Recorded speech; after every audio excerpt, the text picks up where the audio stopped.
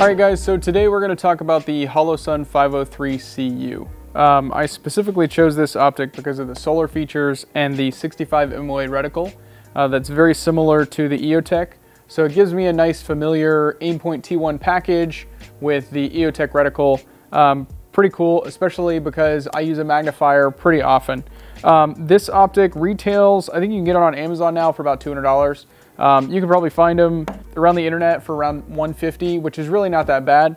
But keep the price in mind with the features that you're looking for and how many other optics are on the market.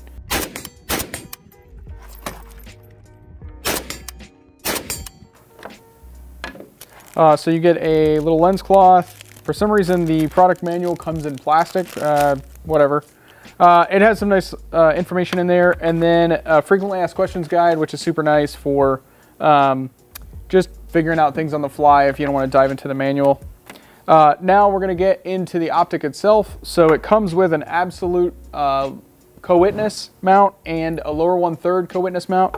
I prefer the lower 1/3 just for my applications. It also comes with an extra battery tray in case you break that one, and a little tool in there that honestly, it's really nice that they included it, but I don't think I'm ever going to use it. So then these little bikini caps, again, something that gets lost the first time that you go to the range. And then we have the optic itself. So you see that reticle and how large that circle is.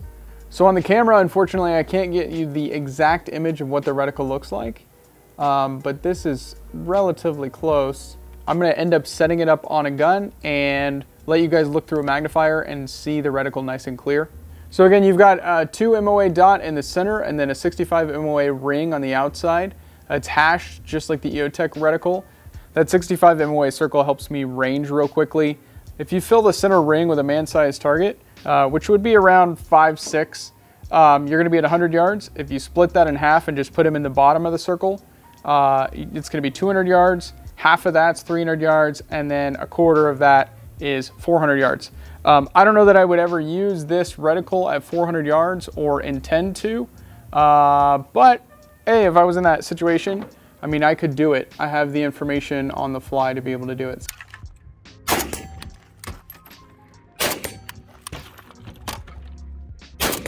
So the other cool feature about this is the solar feature. So if I bring this optic out and I actually hold this button down for 1, 2, 3 seconds, I'm actually going to get it to shift into the solar mode. Now I'm inside and my hand's over the solar feature, so you can't really see the optic. There we go. So here's the difference between that. So this is just running on solar, and then if I go 1, 2, 3, yep, that is on battery power now. So I've got 12 modes to include 2 night vision modes of brightness that I can shift through.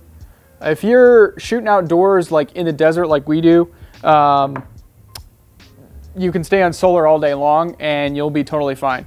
But if you're shooting in more dimly lit environment, say you're overcast or whatever, you may want to shift into those manual modes.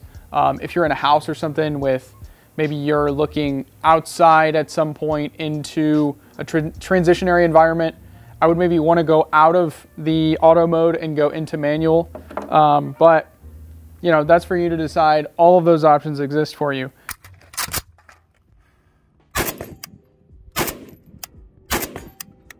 If I hold down this button right here, the minus button, you guys will see I can actually shift which reticle I'm using and only go to the dot. So if you guys are dedicated to the T1 dot, or you know, you're tired of using the 65 MOA circle, or you're transitioning to a different type of environment, this is a great option for you, right? You're able to cycle between the two. So then I'll hit that minus button again, 1, 2, 3, and then shift back to the 65 MOA circle. So it's a pretty cool deal that you can switch between the two reticles. All right, so another nice feature that we have here is we're able to actually choose how the optic goes to sleep. There's a 10-minute, 1-hour, and 12-hour option. So if I hold this plus button down here for 10 seconds, there it goes, it blinks. So if you see here, I've got that 1 blink is 10 minutes, 2 blinks is an hour, and then 3 blinks is 12 hours. And all I'm doing is pressing the plus button. So I want to go back down to 10 minutes. There we go, we got our 1 click. And then I want to hit this, the plus button, in order to get it to come back. So that's all you got to do in order to set up your sleep mode. All right, so that's a pretty quick overview of the Holosun 503CU. It's a pretty nice optic, especially for what you're getting. I really like the reticle in there. Now, there's many other optics on the market. There's many other companies making almost the exact same thing. And that is because Holosun does the majority of the manufacturing for the cheaper lines of optics here in the US. They are manufactured out of China, so that's something that you need to understand. If you are an American-made only type of person, you need to be completely aware that, yes, this product is indeed made in China. So I want to be really upfront about that, okay? Companies like Sig Sauer, Primary Arms, they make products from Holosun as well. I know that the Sig Romeo 5 XDR actually has this same feature in it. Primary Arms makes an ACSS reticle version of this, which is, I believe, superior to this product at this point. But I just wanted to give you guys kind of an overview on this. I have taken it to the range. I really do like it. It helps me pick up targets a lot faster at 200, 100, even 50 yards because that 65 MOA circle just sucks your eye in. There's a reason why EOTech has used it for so long. It is a very effective reticle. So anyway, guys, I really appreciate you taking a look at the 503CU with us. As always, like and subscribe, and let us know what you want to see next. Thanks.